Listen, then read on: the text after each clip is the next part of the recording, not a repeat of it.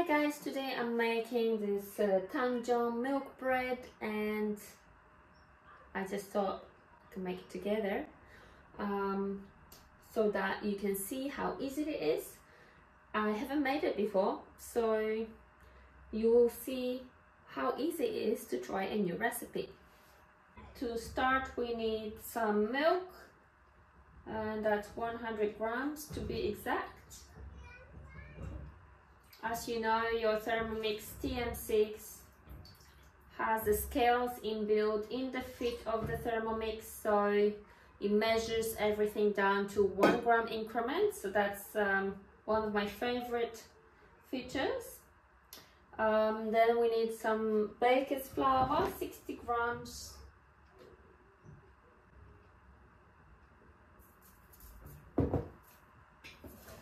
And we're actually going to just heat it up to 65 degrees for 3 minutes. The next step is actually to put it aside for 10 minutes to cool down. Don't ask me why, I'm sure there's a reason for that. And then we'll carry on from there. Alright, so we're here after 10 minutes and I have amazing news. I've just read on Google what actually Tangzhong means, and Tangzhong is actually a method of making this bread. Tangzhong is actually a paste that you create by mixing the flour and the liquid, so in this case is the milk, and then that you can see here, that's the paste we're talking about, and basically that paste is meant to make the milk bread even softer and even extend the shelf life. We're gonna add another 230 grams of milk. Okay. Another 500 grams of baker's flour. 30 grams of milk powder. Some 2 teaspoons of dried instant yeast. 2 eggs.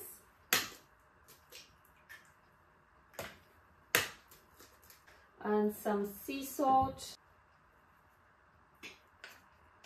100 grams of salted butter cut into pieces. I have unsalted butter, so you just add what you have. I might add some little bit more of salt. There we go, to make it salted. 50 grams of sugar, or less if you like. I like to experiment with recipes. A lot of times I add less sugar, so feel free to experiment.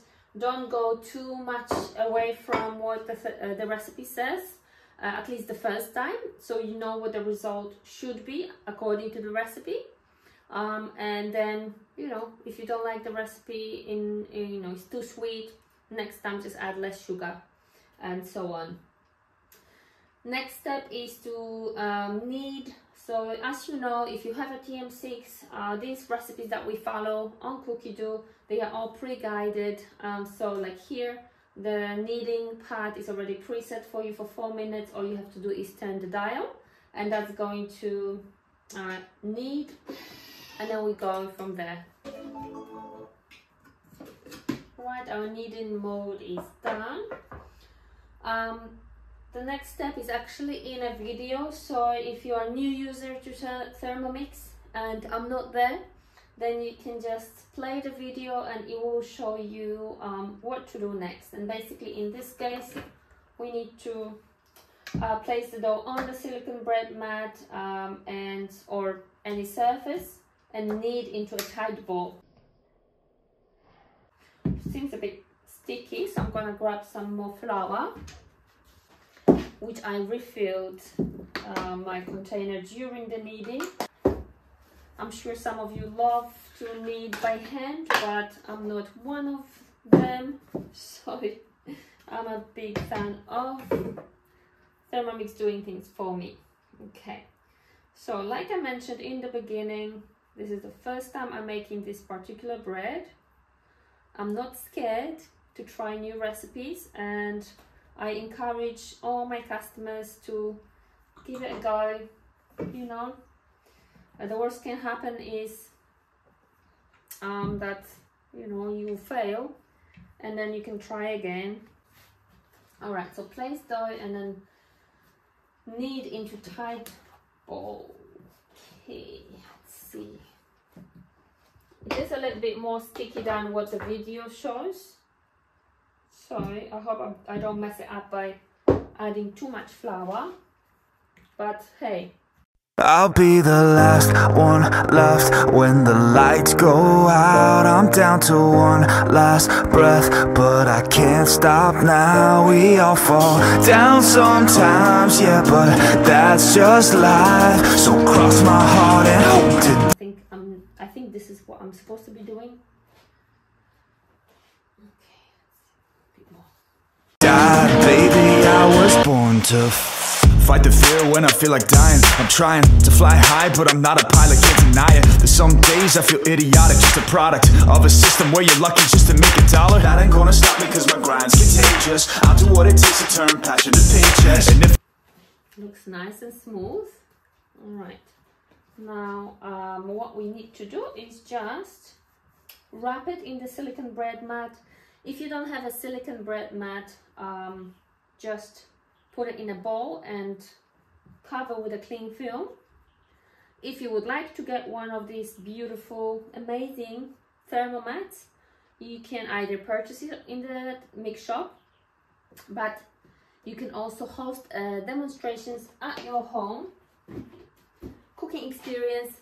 All you need to do is invite 2 people to see the Thermomix, and you're gonna get a really huge discount on this mat, together with another smaller one that fits in the baking tray. We're gonna wrap it and wrap it again. Here we need to just leave it aside for 45 minutes to proof, and then we go from there. All right, so here we are. I just spent the whole 40 minutes editing the first part of the video, and it's terrible. So I had to cut out a lot. I talk too much, but I will work on it. So anyway, I hope you're still here. Anyway, all right, so let's see, let's get on to it, focus, all right? And wow, it looks nice. So, ooh, hello, okay. So the next step is to cut it into three equal pieces, apparently.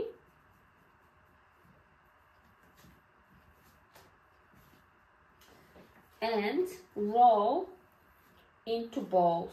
So again, there's a video, not as sticky anymore, so that's good.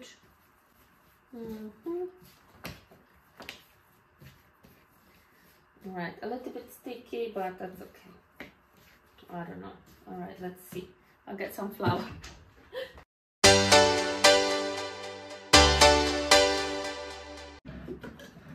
So using a rolling pin, flatten each ball into a rectangle and then roll from the long edge into a log shape and cut each log in half.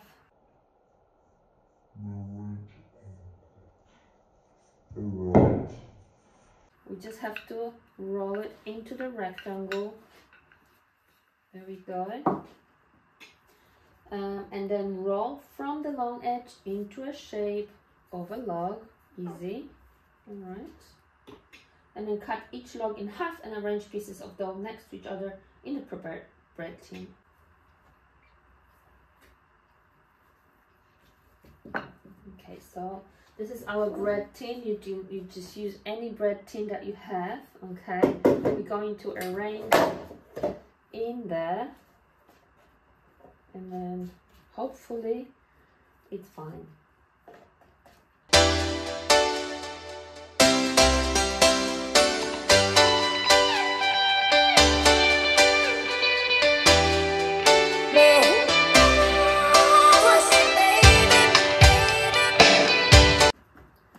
Okay, all right, I was panicking there, but it's fine. It fit. And our next one is to cover this bread tin, and we leave it for another 40 minutes. So if you're still here, thank you first of all, and this is actually something that I'm pushing myself out of my comfort zone. I haven't done these videos in ages and I need to get back into it.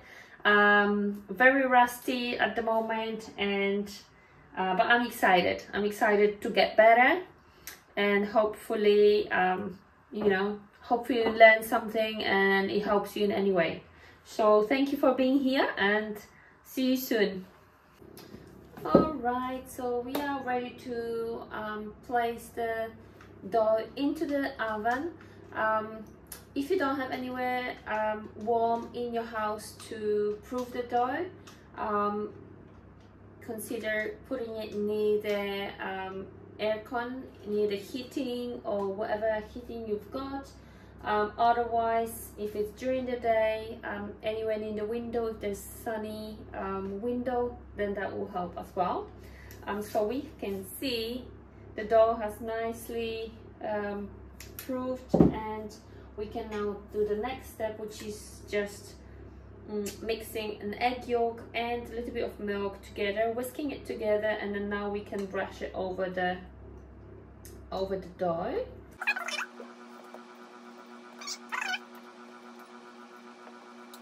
Alright, so this is what it looks like now. And in this next step, so this is really cool as well, you can actually set the timer on the Thermomix within the recipe. Okay, so this step is asking to set the timer for, well, you bake for 5 minutes first at 190 degrees, and then you just need to reduce the temperature to 170 and bake for another 35 to 40 minutes. So I'm just going to do that now. Set timer for 5 minutes, and it's already there, so it's actually pre-set for you as well. So set timer for 5 minutes, pop it in the oven, and then in 5 minutes I'm just going to reduce the temperature and set the timer again for another 35 minutes, and I'll show you the result. Alright, the bread is ready. I'm just going to take it out of the oven. Just going to put this one out here.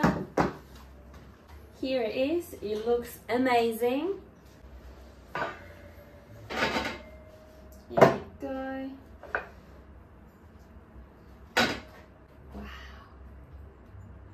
Looks amazing. Our Tangzhong milk bread, very easy. I recommend to make it, but I haven't tasted it yet, so we'll let you know once I have, probably in the comments somewhere. Thank you for watching, and let me know if you have any questions.